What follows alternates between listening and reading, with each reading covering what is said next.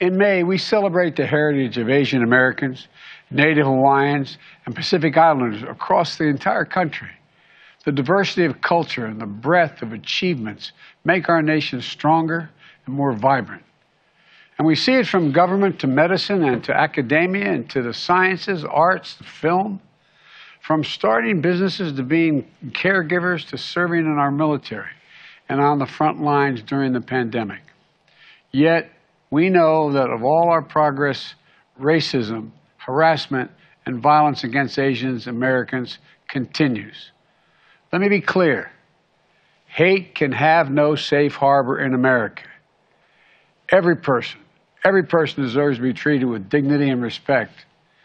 And this month, we pay specific tribute to a dear friend who embodied that truth and a legacy of strength and resilience, the late Norman Mineta. He was a good friend, a groundbreaking mayor, a congressman, and the first Asian American to serve in the cabinet.